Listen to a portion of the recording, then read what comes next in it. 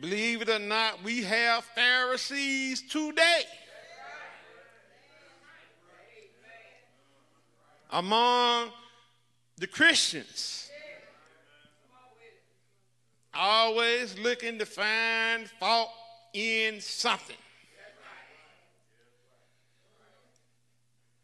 This morning, as I was getting ready to come, some of you may be questioning as to why Pastor Philip doesn't have a tie on today. And I know somebody out there, saved folks,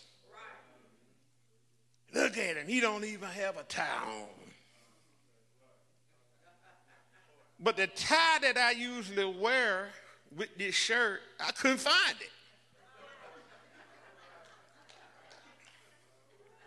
And I said, this right here lines up with what I'm going to be talking about today. It's insignificant in God's eye.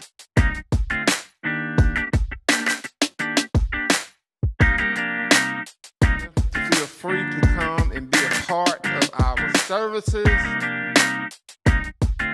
Come on, let's give God a hand of praise. He's worthy to be praised. Oh, we're so honored to be back in the house of the Lord this morning one more time to give God all the praise, all the glory, and all the honor. You may be seated. We just thank you for being here with us this morning. We thank all of those that desired to be here and they wasn't able to make it. But we give God the praise, glory, and honor for those of you who have made it so far. We do want to thank God for all our friends and our visitors, our carts and our ladders that we get down through the span of time, and our donations, tithes, and offering. We want you to know that we're so thankful for you standing by us and helping us, praise the Lord, to keep the Pentecostal Revival Hour on the move, because we're moving forward, praise God, in this section of our, praise the Lord, church. And I just thank God for blessing us on next week. We're going to be having our Fort Valley Revival. We're going to be on Zoom. We're going to start on tomorrow night, and we're going through Friday night, and everybody is invited. If you can't attend the Zoom, praise the Lord, pray for us, because we're planning on having a wonderful time. This will be our last revival of the year, praise the Lord, for this ministry. And I just thank God for blessing us down through the span of time to keep it going. And I thank him for all the works of the Lord that each and every one is doing to help keep the ministry afloat. And I want you to know I appreciate everything that you do. And I give you thanks for what you're doing. And I thank you for how you work together as a team to get this work out. Because it's a lot of work go on to keep everything going. But God is able to do all things. And there's so many more things that we want to do. But our help is limited. We don't have all the help that we desire to have to do what we would like to do. But we thank God for what we are doing, because it's all in the name of the Lord. If God wants us to do more, he'll help us to get there. I just believe it. I have faith in it. And I know it works. I'm a person that I believe in miracles. I believe that God is a miracle worker. And I believe if we obey him and do what he asks us to do, I believe anything that we ask God to do for us, God will do it. All we have to do is furnish the faith. Stand on his word. And God will do what he said he'll do. I'm just excited this morning. I'm excited about Jesus. I'm excited about the ministry. I'm excited about what God is doing. And I do want to give special thanks to all of you, and especially Brother Freddie, because he always keeps upbeats of the different things that are going on in the ministry. And we thank you, Brother Freddie, for your work ethics and things that you do, because you always make the Lord shine. And that's what we want. We want Jesus to shine. And I thank you for your help. And you don't have to ask him. He always doing things to help the ministry to go forward and help it looks good. and each and every one of you. I just thank God for what y'all are doing. It's all about Jesus, and I thank God for blessing us. Some, praise the Lord, us, the God have blessed to retire. We thank God. We had 2 more to retire this month. So I thank God for the retirement of the one that retired this month. Praise the Lord. Thank God. Praise the Lord. And I know he don't mind me calling his name, but praise the Lord. Brother Walton retired. He retired from Roberts Air Force Base. Praise the Lord.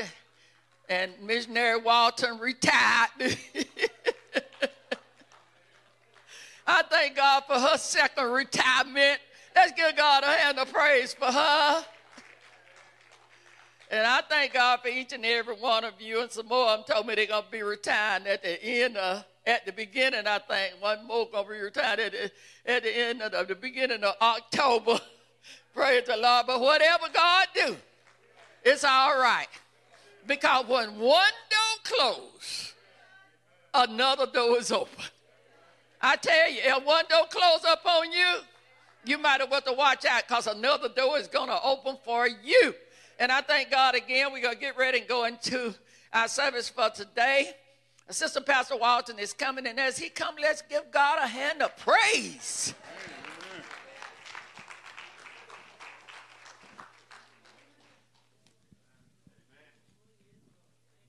Praise the Lord. Praise God. He is worthy to be praised. Hallelujah. Oh, yes. Praise the Lord. This time we ask everyone to stand. Let us all bow our head in prayer. Our Father, which art in heaven, hallowed be thy name. Thy kingdom come. Thy will be done in earth as it is in heaven. Give us this day our daily bread, and forgive us our debts as we forgive our debtors. And lead us not into temptation, but deliver us from evil. For thine is the kingdom, and the power, and the glory forever. Amen. Praise the Lord. Give the Lord a hand of praise. Praise God. Praise the Lord. The song we're going to sing, 10,000 Reasons. The song said, bless the Lord, all my soul, oh my soul. 10,000 reasons. Hallelujah. Yes, Jesus. Yes, Lord.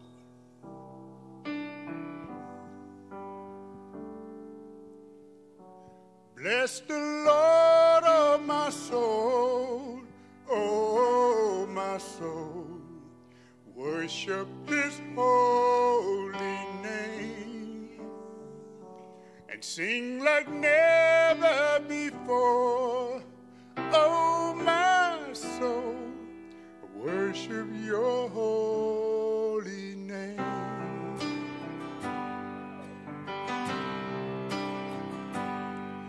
The sun comes up, it's a new day dawning. It's time to sing your song again. Whatever may pass and whatever lies before me, let me be singing when the evening comes.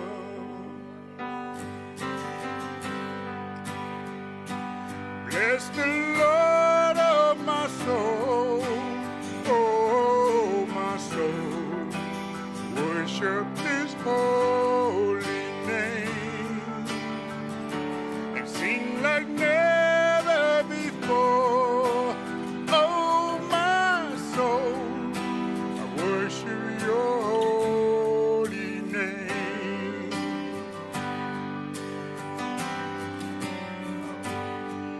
You're rich in love and you're slow to anger. Your name is great and your heart is kind. For all your goodness I will keep on singing. 10,000 reasons for my heart to find.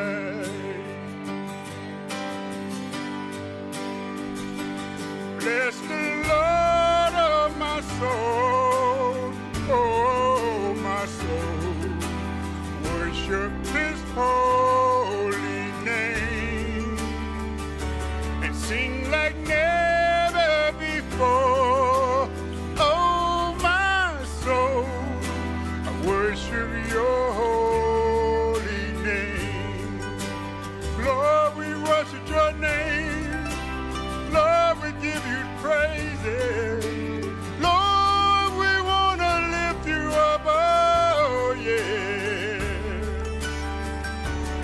sing like never before. Oh, my soul, I worship your holy name. And on that day when my strength is failing, the end draws near and my time has come, still my soul will sing your praise unending. 10,000 years and then forevermore, forevermore. Bless the Lord, oh my soul, oh my soul. Worship His holy name and sing like never before. Oh my soul, I worship your holy name. Lord, I will worship your holy name. Lord, I worship your holy name. Hallelujah. Thank you, Jesus. Yes, Lord. And sing like never before. Oh, my soul, I worship your holy name. Lord, I will worship your holy name. Oh, yes. Bless the Lord, all my soul. Oh, my soul. Oh, y'all, I tell you, God is good.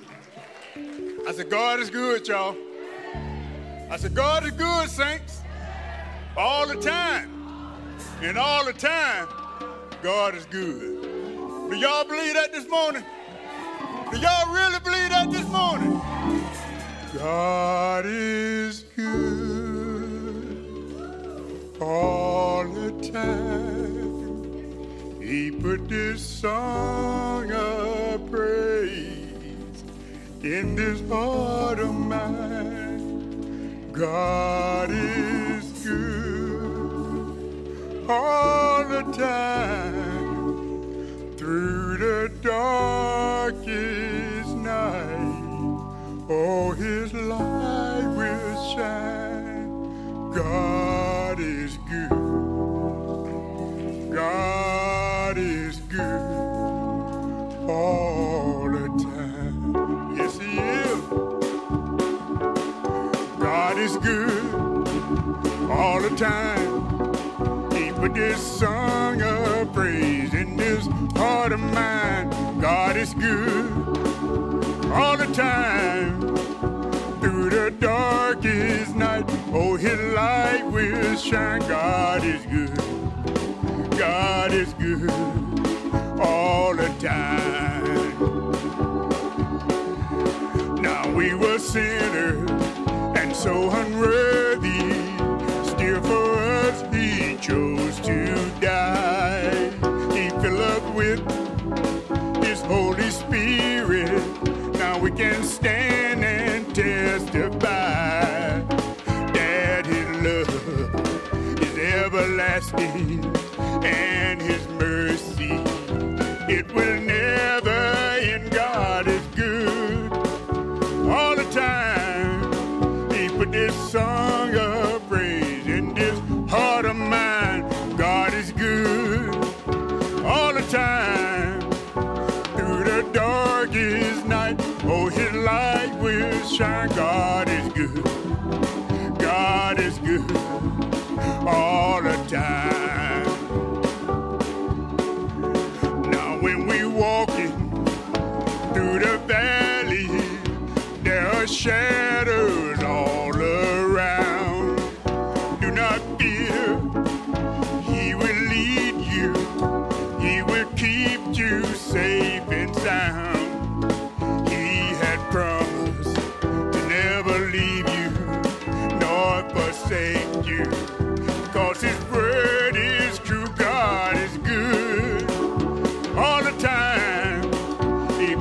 song of praise in this heart of mine. God is good all the time. Through the darkest night, oh, his light will shine. God is good. God is good all the time. Though we may not understand all the plans you have for me, my life is in your hand, and through the eyes of faith I can clearly see God is good all the time. He put this song of praise in this heart of mine. God is good all the time. Through the darkest night, oh, his light will shine. God is good. God is good. God is good. He's so good. God is good. He's so good all the time. Yes, he is. God is good. Amen, amen. Let's give the Lord another hand. God is good all the time and all the time. God is good. If you will, go ahead and get your Bibles. Hold them up and repeat after me. This is my Bible. I am what it says that I am. I believe what it says to believe. I come to the Lizella Pentecostal Church to be taught the Word of God. I will not serve the devil. I will not live in sin. Jesus Christ died for my sins, and the blood of Jesus cleanses me from all sin. I am Christ-like. I am born again. I have power over the devil. In Jesus' name, amen, amen, and amen once again. Let's give the Lord another hand of praise. Oh, yes, if you will, just bow your heads right where you are. Dear Heavenly Father, we give you glory, honor, praise, and worship. We thank you for yet another chance to come in your presence and also before your people. We pray as we go forth in your word that it is a word of salvation to the lost, word of healing for those who need physical or even spiritual healing. We pray that every yoke of the enemy is destroyed by your word. In Jesus' name, amen, amen, and amen once again. Let's give the Lord another hand of praise. Oh, yes, you may be seated. Again, we thank the Lord for him allowing us another chance, another opportunity to be in his presence and also to come before you. Again, we pray that the word today is a word of uplifting, a word of salvation, a word of encouragement, a word of knowledge to all who are in hearing distance. We also want to give God thanks for the founder of this ministry, Apostle Albert Phelps.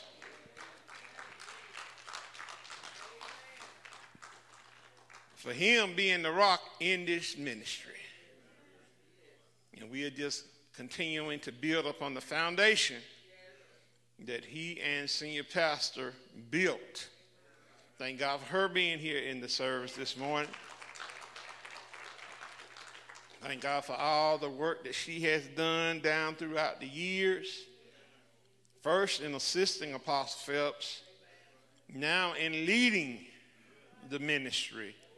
And we thank God for her leadership. We also want to thank God for the pastor of the Fort Valley Pentecostal Church, Pastor Lizzie Dennert. Thank God for her being here today. And we thank God for what he is doing in her life, allowing her to be a living testimony to everyone of what God can do, because he has performed miracles in her life. First of all, that miracle of salvation, of how she was in the past and how God delivered her and led her to the position that she is in today as far as being a pastor. We also want to thank God for the pastor of the Forsyth Pentecostal Church, Pastor Willie Wooten. We are continuing to pray for his recovery, and we're trusting and believing for God to work that thing out in his life. And we know that he is able.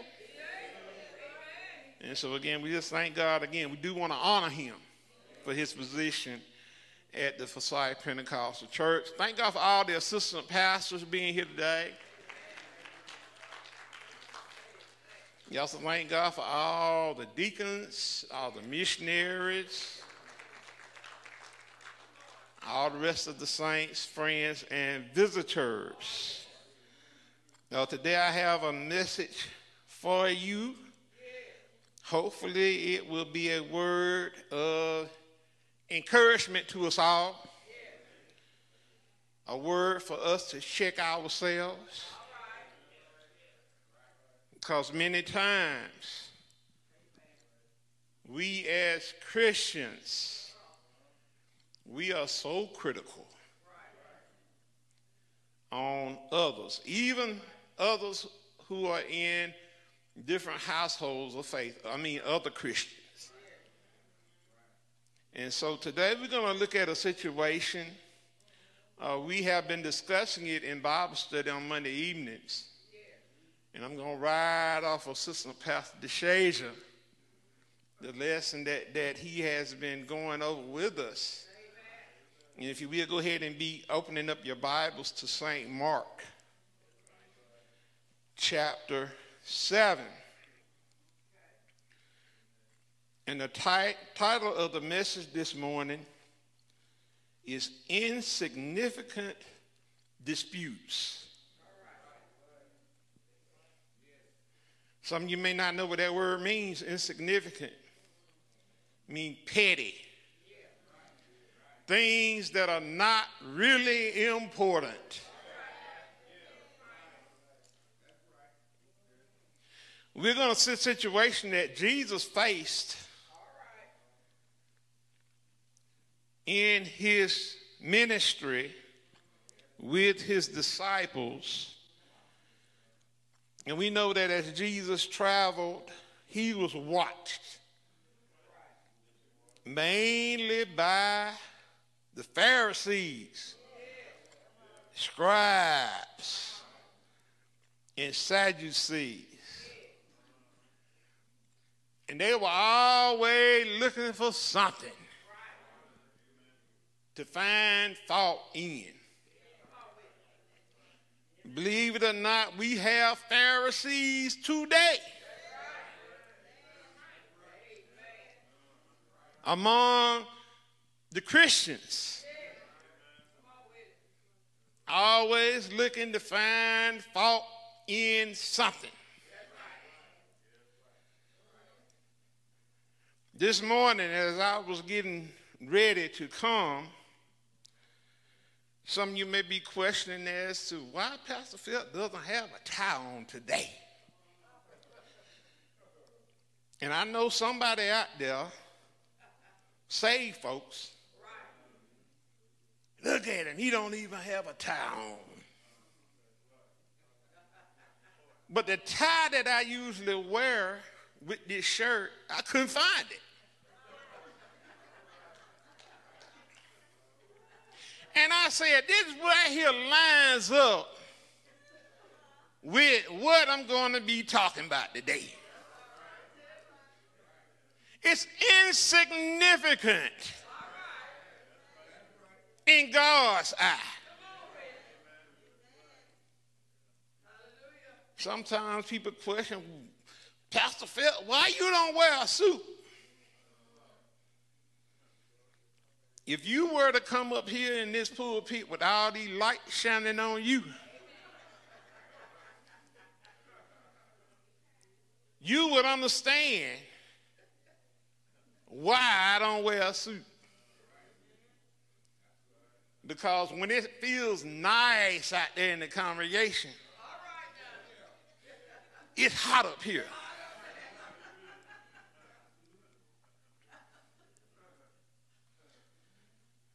Some of you may question, Pastor Phelps, I never see you wear a robe like most of the preachers I see. You know, there was a man in the Bible by the name of John the Baptist. And John the Baptist wore camel's hair. He didn't wear the priestly garments. And you know what Jesus said about John the Baptist? There was not a man born among women that was greater than John the Baptist. And you know what John the Baptist ate? Locusts. How many of you in here eat locusts today? I don't see a hand. But the Bible said that he ate locusts and wild honey. And in Jesus' eye, he was the greatest prophet that ever lived. Now that's scripture. If you don't believe me, go to St. Matthew. Don't turn now. St. Matthew 11 and 11. This is what Jesus said about John the Baptist. Again, insignificant disputes that we have among the church. Okay? Some may question that the pastor said, why you cut your hair off?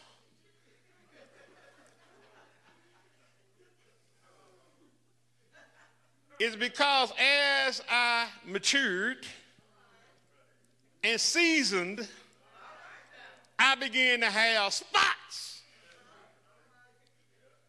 where hair stopped growing.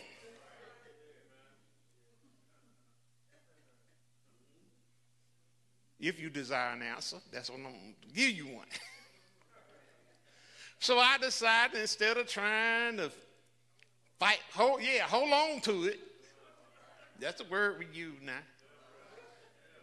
I may as well just let that go and cut it all off.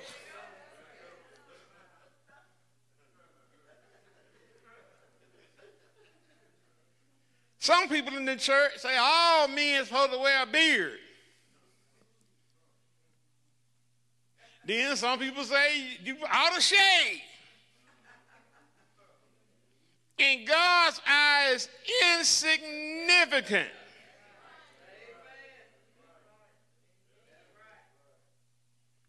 Some people say women ought not to wear pants. But if you look in the Bible, men didn't wear them either.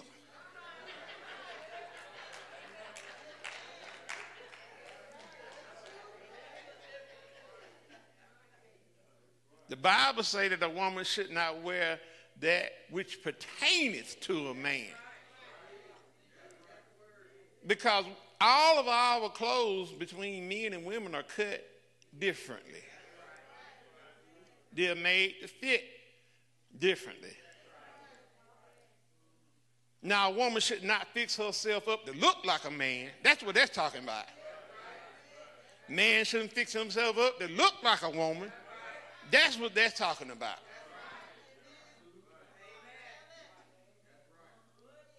I should not be up in here with some women pants on. But back in the Bible days, they wore robes.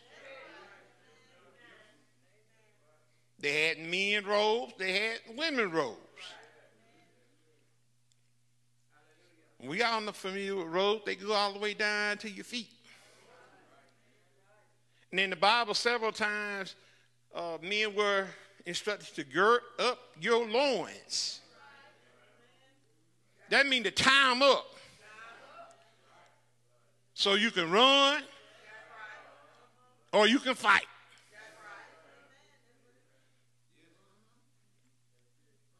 I would love to see somebody try to get up on a horse with a robe on. That's going to be a struggle. But I'm just saying these things are insignificant in God's eye. And so we're going to look at what Jesus went through. Again, now Jesus didn't have a problem with the sinners, believe it or not. Jesus' problem and issues came from so-called religious people. They were the ones who were always disputing with him, trying to hold him to the law, which he came to fulfill. He didn't come to destroy it, but he came to fulfill it, to make it complete, to make it better. Okay? So everyone now at St. Mark chapter 7. I'm going to be beginning reading with verse 1. And it reads, Then came together unto him the Pharisees and certain of the scribes which came from Jerusalem. And when they saw some of his disciples eat bread with defiled, that is to say, with unwashen hands, they found fault. Look here now.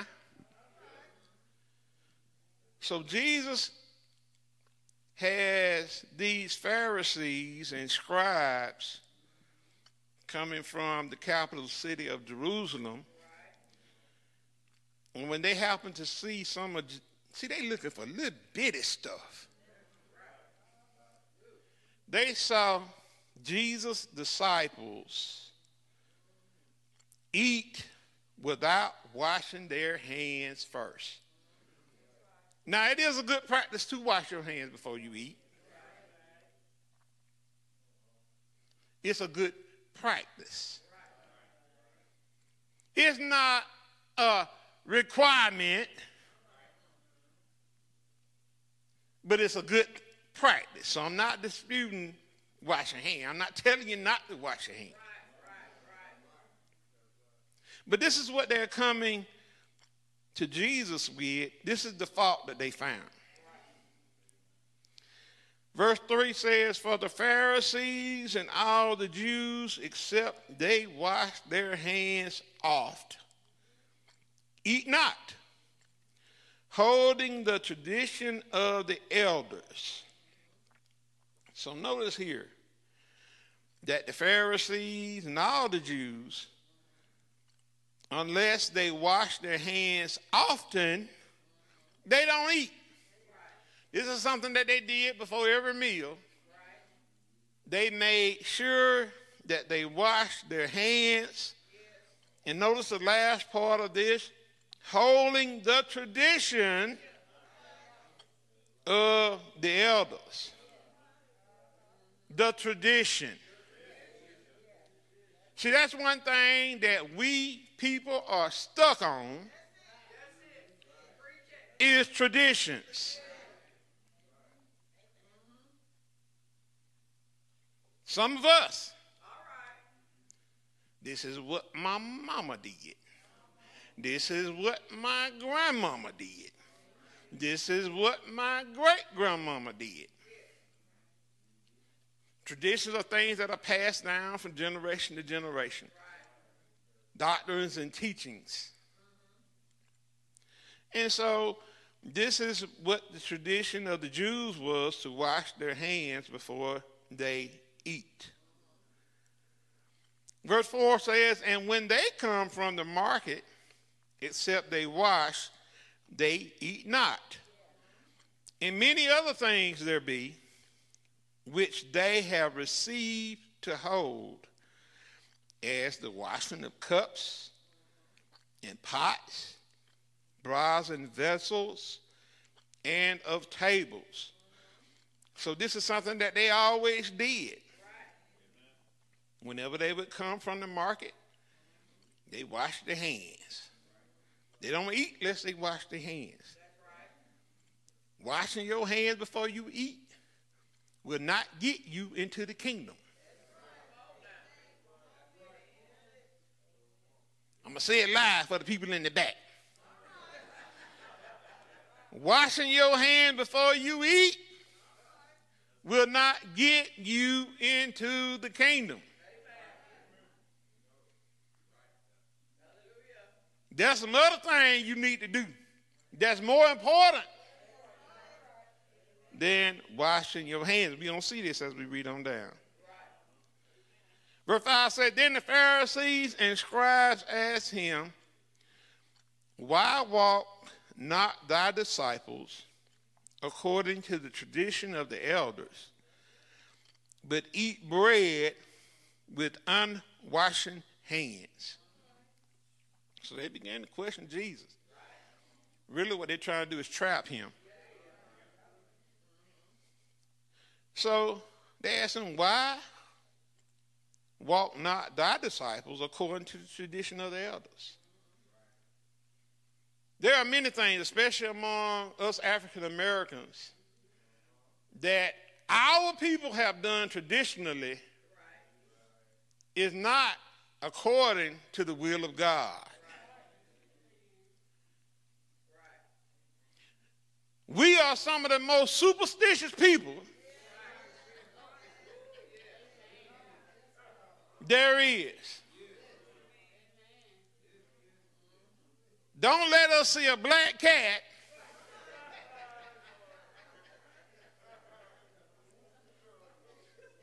and the cat can't help that he's black.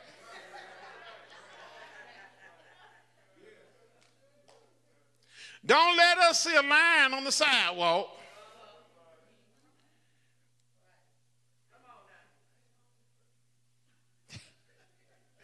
we'll step on a crack, breaking mama back. I don't know where we get that from.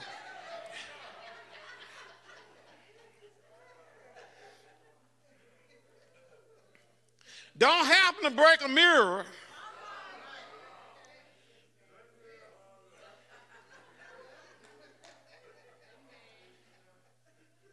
.7 years bad luck. I'm so glad that's a lie.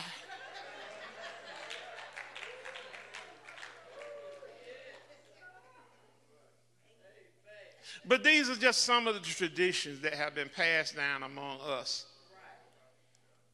And so this is similar to what the Pharisees are questioning Jesus on about his disciples, about this tradition of eating bread with hands that have not been washed. Verse 6 says, he answered and said unto them, well hath Isaiah prophesied of you hypocrites, as it is written, this people honoreth me with their lips, but their heart is far from me. So notice how Jesus answers this. Isaiah prophesied about you. He's talking to his critics, these Pharisees and scribes that are confronting him. Call them a hypocrite. Said, this people, they honor me with their lips, with their speak, with their tongue, but their heart is far from me. This is what God looks at, our heart.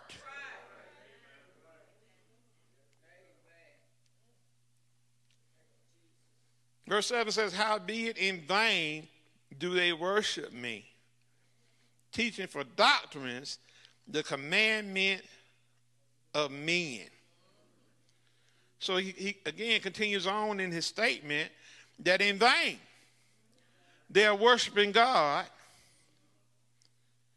They're teaching for doctrines the commandments of men. They're teaching, they're saying this is true, but it's a doctrine or commandment of men. It's something that God has not taught. But this is a commandment that men have made up. Then he goes on and says in verse 8, for laying aside the commandment of God, ye hold the tradition of men as the washing of pots and cups and many other such like things ye do. So, he went on to tell them that, hey, they'd lay aside the commandment of God. They'd rather hold on to the tradition of men. Notice the word that they use in the beginning in their accusation in verse 3. The middle part of that verse says they eat not, holding the tradition of the elders. So what they were holding to was a tradition of man. But Jesus knew that they weren't following the commandments of God. Verse 9 says, and he said unto them, full well ye reject the commandment of God, that ye may keep your own tradition. She let them know, hey, you are rejecting the commandment of God. These are things that are more important, that you follow the commandment of God instead of keeping your own tradition. Then he's going to go on and tell them something else that they do, that many people do today. Verse 10 says, for Moses said, honor thy father and thy mother, and whoso curseth father or mother, let him die the death. But ye say, if a man shall say to his father or mother, it is Corban, that is to say, a gift, by whatsoever thou mightest be profited by me, he shall be free. So now, he's now hitting them with a commandment from God. We know the book of Exodus, 20th chapter. We have the commandment, honor thy father and thy mother. When you get on over into the book of Leviticus, it talks about what should be done to a person that curses his father or mother. And we know that is a death penalty, a death sentence. Then we had some of these Pharisees and scribes, instead of taking care of their parents, they would claim that it is Corban. What that means is they would take money that they should be using to assist in the welfare of their parents, and they giving it to the church. Ooh, that sounds kind of familiar, like what's going on in our times today. So many preachers are requiring people to give money that they need to take care of their family, take care of their parents, but they're giving it to the church. And they think it's okay. But Jesus began to say in the 12th verse, and ye shall suffer him no more to do aught for his father or his mother, making the word of God of none effect, through your tradition which ye have delivered, in many such things do ye. So this is what they were doing. Again, they were so hung up on the tradition of man, instead of the commandments. And this was Jesus trying to let them see their error in the way. Instead of being so concerned about whether the disciples washed their hands or not, they need to be concerned about themselves as far as having their sin situation fixed. Because if they were all right, he would not have called them hypocrites. A hypocrite is a person that does not see the error of their way, but they see everybody else's error. So this is what Jesus is trying to correct them on. There is one more set of scriptures that I want everyone to turn to. Let's look at Colossians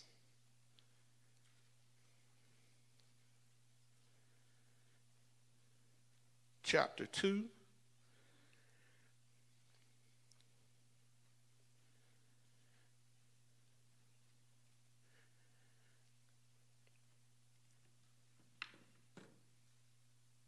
Sir. Colossians chapter 2.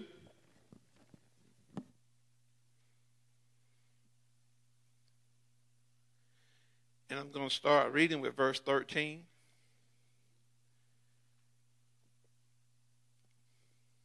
And it reads, "And you, being dead in your sins, and in the uncircumcision of your flesh, hath he quickened together with him, having forgiven you all your trespasses, blotting out the handwriting of ordinances that was against us, which was contrary to us, and took it out of the way, nailing it to his cross, and having spoiled principalities and powers, he made a show of them openly, triumphing over them in it." Now I'm going to pause right there. Some of you say, "Well, I don't know what that's talking about." When we were dead in our sins and uncircumcised in our flesh, Jesus did something for us. To have he quickened together with him, having forgiven you all trespasses. This is what Jesus did.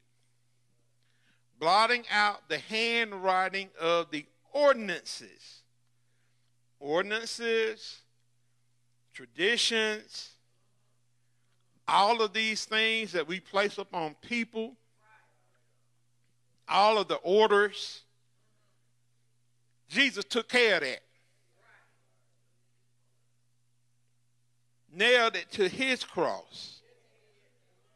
Again, these things which were contrary to us. Just like even if you look at the shirt that I have on, it has two different blends of material in it. According to the law, I'm in violation. You can't wear anything, any clothing, according to the law, that has a blend of material. Some of you don't know that. You might need to go back. You need to read Leviticus and Deuteronomy. Some of you may didn't know that. Most of us in here this morning, we in violation according to the law. Just by the clothes we have on. You may not know it.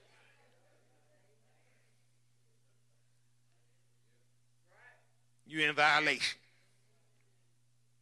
But do you think Jesus is worried about the clothes this shirt that I have on this morning? Jesus is concerned about the condition of my heart. Every one of you out there, that's what Jesus is concerned about.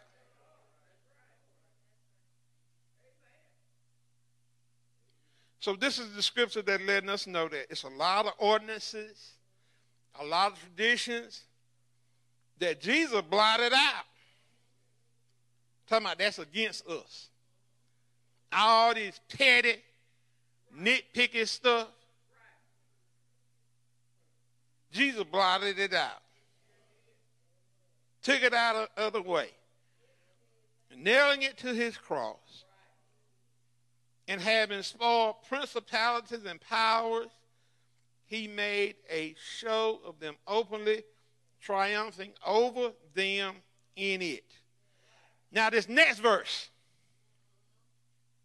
which is continuing on from the verse I just read you, it reads, let no man therefore judge you in meat or in drink or in respect of an holy day or of the new moon or of the Sabbath days, which are a shadow of things to come, but the body is of Christ. One thing I learned many years ago, no matter what you do, somebody gonna be mad. No matter what you do, someone is not gonna like you. If you live your life trying to please everybody, you're going to have a miserable life.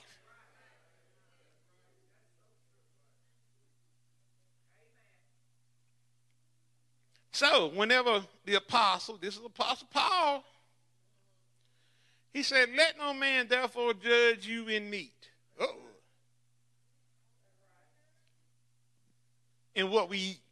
This is what he's talking about. Now, we know that in the Old Testament time, Mosaic law, there were certain things you couldn't eat.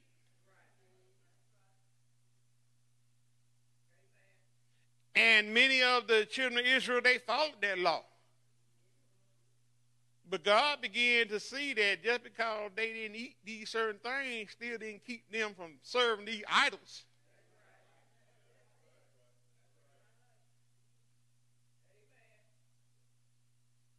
So now he comes with Jesus Christ. Thank God for Jesus. He made things so much better.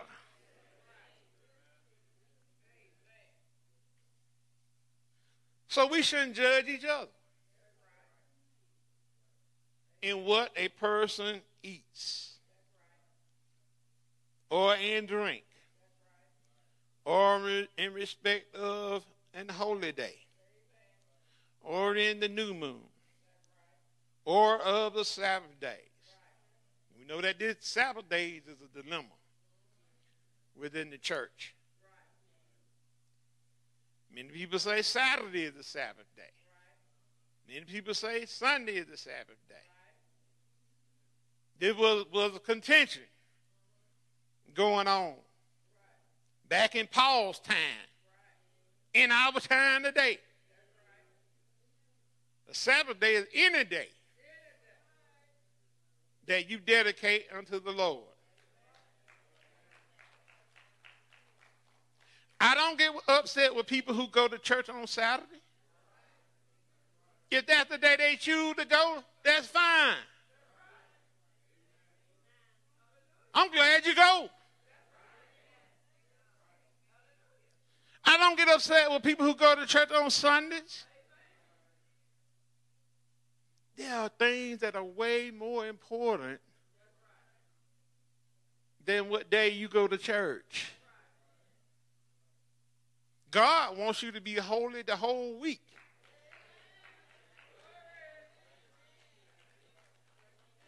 God wants you to be holy every day. Song we used to sing, you must be holy every day. You must live righteous all the way.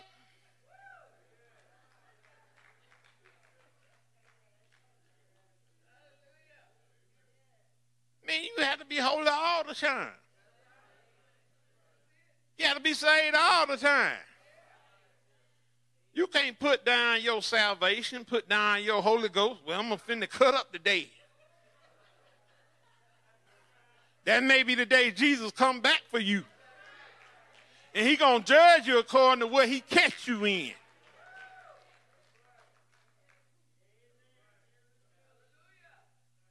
You can have lived holy for years and years. And then, because of anger or whatever reason, you put your Holy Ghost down. I'm going to cuss me some folks out today.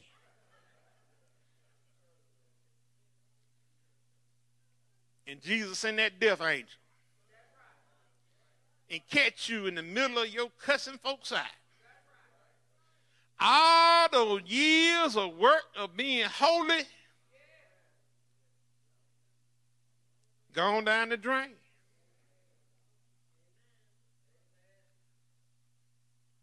So I'm just trying to help us as a body, as the church, not to be so judgmental and so critical about traditions.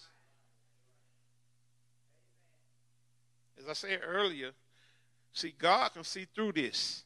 If I had on a priestly garment up here this morning, you all would see the priestly garment. But see, God is going to look at me on the inside, because we have many with priestly garments on committing all kind of sinful acts before they get out the pulpit good. They're looking at Sister Sue, looking at Sister Sally. And so I'm now looking at Brother Joe.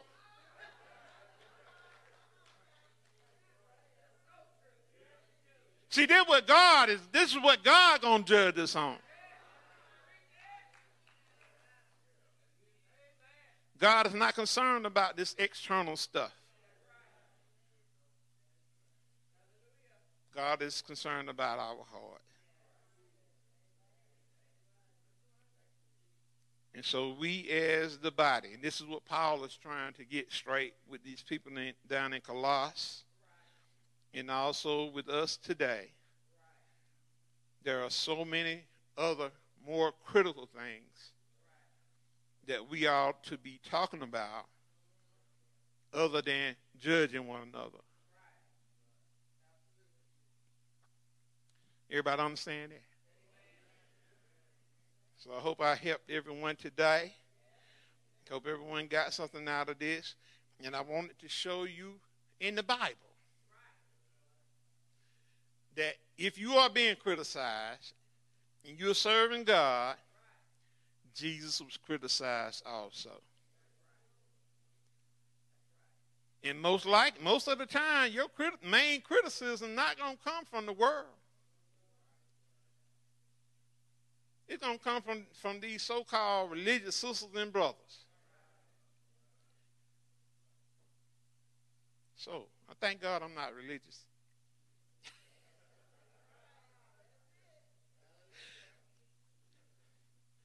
We have more people that are religious than saved.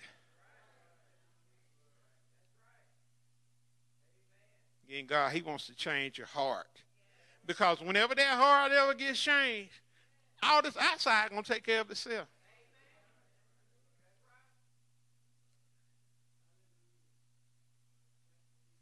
Now, I'm not going to come up here with a muscle shirt on.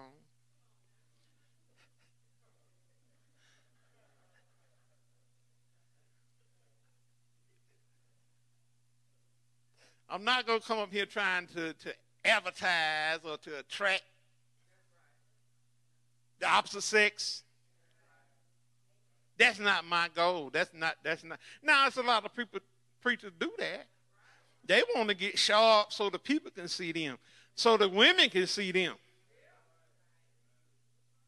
Ooh, Pastor Sharp today.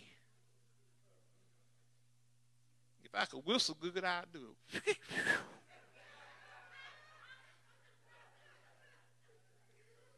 They want their glory from people.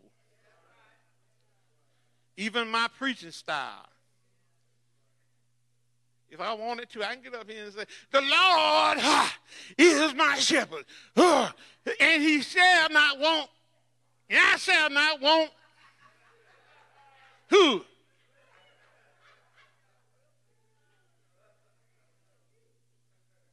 With people, yeah!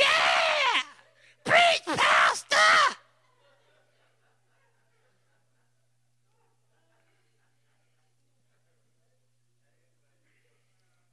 But the Lord is not concerned with a hoop and a holler and a shout. The Lord wants you to know his word and wants you to apply that word to your heart. I do not see one scripture in the Bible where Jesus was teaching and he ended it with a ha.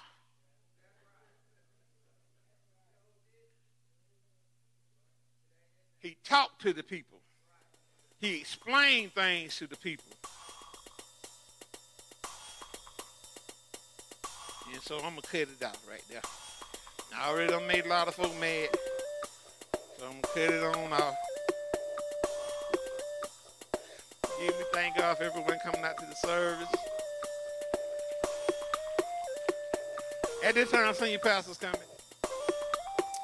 Thank you for viewing the Pentecostal Revival Hour telecast. We invite you to watch all of our telecasts. We're on Christian Television Network every Sunday at 3 p.m. Eastern Time. Our programs can also be seen on the Lizella Pentecostal Church Facebook and YouTube page. We invite you to be with us in our services. We're in 3 locations: Forsyth, Lizella, and Fort Valley, Georgia. We begin with Sunday school at 9 a.m., followed by morning worship service at 11 a.m. Our Bible study classes are on Mondays and Tuesdays at 7 p.m. Join us for Sunday school and Bible study classes on Zoom. So again, thank you for viewing the Pentecostal Revival Hour telecast in Jesus' name.